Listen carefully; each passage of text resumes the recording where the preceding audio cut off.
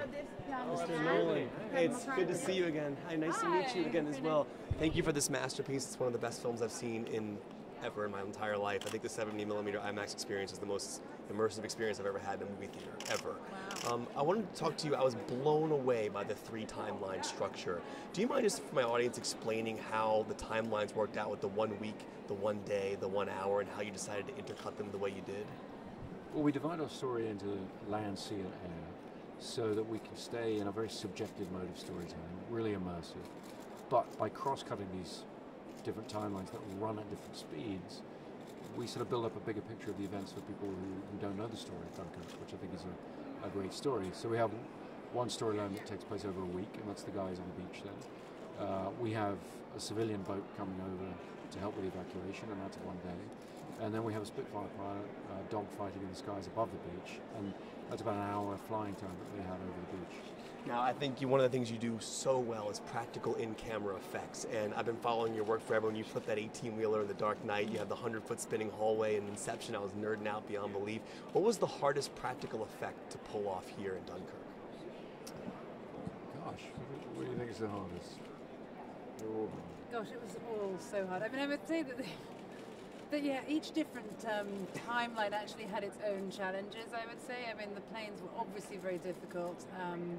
Then the boats were really, really hard because, like, you know, everyone was out on them all day, every day, and the weather was crazy. And sinking. The sinking them was... Yeah, how many ships? 4. We had to sink 4 ships. Oh my gosh. Which, yeah, James Cameron only had to sink 1. So. We had less money, yeah. No, I think that was a huge challenge. I mean, we'd never worked with boats before. And there was a lot. I mean, you've seen the film, you understand there's a lot of mechanics to do with boats and movement of water and sinking and so forth. And yeah, that was the biggest challenge for me. They set the water on fire too. I mean, yeah, the more I think about it, the more I think that, yeah. Now, if you read my Twitter timeline right now, I know you don't have Twitter, but it would be 175 million tweets about Dunkirk and sending people to see it in 70mm IMAX, expressing the importance of the actual cinematic experience. Tonight we're here at a theater where they're showing it in IMAX laser, where you still get the 1:4:3:1 aspect ratio. Can you talk about the difference of like what you're seeing in the digital projection of a 1:4:3:1, and would you recommend digital 1:4:3:1 over just normal 70mm, even though it's digital versus film projection?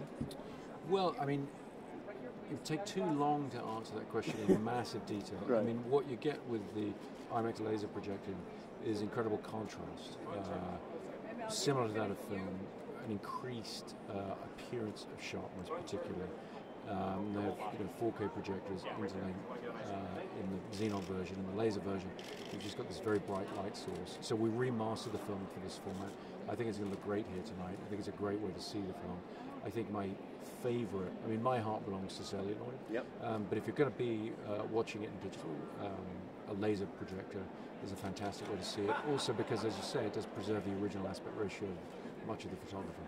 Before I let you go, can you please walk me through the experience of going to Dunkirk for the first time? I know I was reading the story about that, and then also how you did decide to actually shoot on location. But first, that experience that you two both had going there for the first time. I love that story. Well, you know, it was the mid-90s, and we was living in London, and, you know, you kind of feel like you're a master of your universe when you're living in a city and you don't have any sense of Mother Nature being as tricky as she can be. And we went on a sailing trip with a friend on the weekend. You know, we thought this was going to be a fun little jaunt across the channel to Dunkirk. But, you know, the weather was pretty awful and the seas were choppy, and it, you know, what we thought was going to take about 6 hours took 19. And it was definitely one of the most impactful experiences of my life, and probably yours too. I mean, it really made an impression on both of us. And obviously we knew, you know, as English people, you grow up knowing the story of Dunkirk, and so we very much had that in mind as we were going there. But of course we knew that when we got there we were going to get to go and have a slap-up French meal and wander around the town of Dunkirk for the weekend. And it was very, very impactful thinking about what it would have been like to go through that, not having the comfort of knowing what, you know, what you were walking into was a, you know, peaceful town. Yeah. Real quick, your experience? Well, I mean, very much that. I mean, you come out of a crossing like that with some tiny taste of the sheer physical difficulty of making that crossing, but the psychological idea, the impact of people getting on those boats and knowing they were heading into a war zone. It's unthinkably brave. It's something we really wanted to pay tribute to in the film.